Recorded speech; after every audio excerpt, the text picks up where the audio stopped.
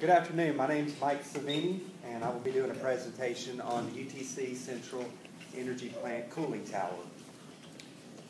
Outline, give you the background of the cooling tower, the measurements that I took over there, the calculations, and the results, and then finally the conclusions.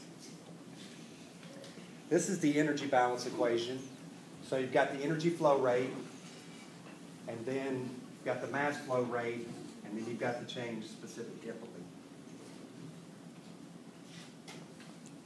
This is a schematic of the cooling fan systems that we have over there. That's a breakaway in the middle, and then these are the details on the inside. It uses a wood splash fill for the cooling fan details. These are the schematics at the top of the cooling fan towers, two very large fans here. And those look like this. So you've got the motor, and you've got the fans, and then they're housed right there. This is a velocity profile. So this was done with an anemometer.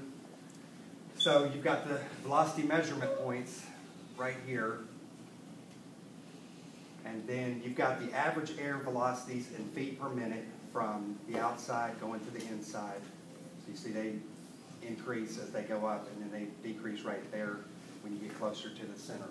And this was another set of the velocity measurement points, where I measured them here. And then this is the radius, so from right there it's 9 feet, very, very large system. The cross-sectional areas are listed right here for each one of the sections, and then you've got the center disk area. So you've got two of those, one on each one of the towers. So that's kind of just a breakdown of the measurements and the different aspects of that fan.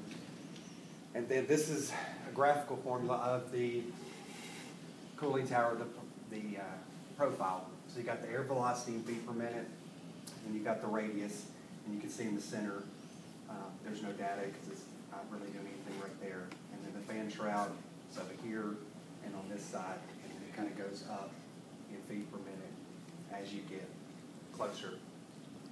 So the inner areas, as it goes further out, it's a little bit smaller, not much though.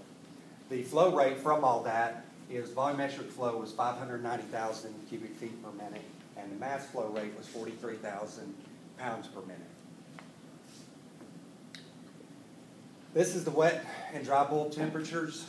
You got the ambient air when it was tested, so the dry bulb on that was 74.8, and then 68 for the wet bulb. With the fan air, it was 70.3 and 68 for the wet bulb. The psychrometric chart was used to calculate the specific enthalpy and the moisture content. So for the ambient air, you got 0.0134 for the specific enthalpy, and for the fan air, you had 0.14 for the specific enthalpy. And those were in BTUs per pounds for the specific enthalpy, and then the moisture content was dry air, pounds of H2O for dry air. From that, the airflow was 43,000 pounds per minute of the dry air. Moisture in, as stated before, 0.0134 pounds of water, 4 pounds of dry air. The moisture out, 0.014 pounds of water, 4 pounds of dry air. And the difference is 0.006 pounds of water for dry air. And the water vapor flow, 26 pounds per minute, or 3.1 gallons per minute. The key here, the latent heat of vaporization was 960.4 BTUs per pound of water. Water flow, 26 pounds of water per minute, and the heat flow was 25,000 BTUs per minute. This is a schematic of evaporative cooling, which we use. You can do either spray or evaporative. We use evaporative. So the conclusions are the enthalpies of the ambient and the fan air remain constant.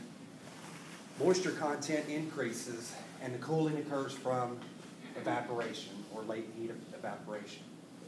And finally, just consult your Perry's Handbook for data and That's Mr. Perry. And that finishes the cooling tower project.